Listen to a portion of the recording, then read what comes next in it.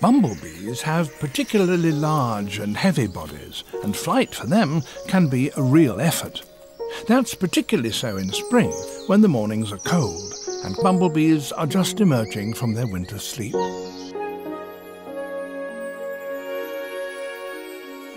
They nest out in the open, but at the top of tall trees. Sometimes very tall trees.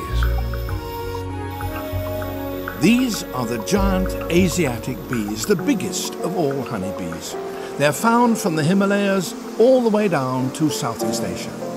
These colonies are in Malaysia.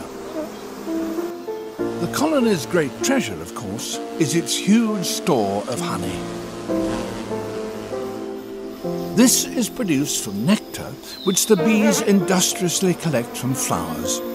They systematically expose it to the air so that the water it contains evaporates and the nectar becomes sweeter and thicker. Eventually, it turns into honey.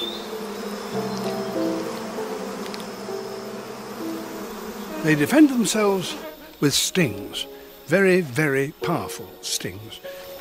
And it's not just against one bee that you have to guard yourself, because if one bee attacks you, it releases a pheromone, a chemical signal which is detected by the others in the comb, and within seconds there will be hundreds, indeed probably thousands of them, all around you, launching a mass attack and stinging you. Stinging is a very expensive form of defence, because when a bee loses its sting, it dies. So it's better for the colony to warn predators off before they have to fight them off. And they warn them with some dramatic displays. But in spite of such raids, bees, thanks to their stings, retain their precious honey.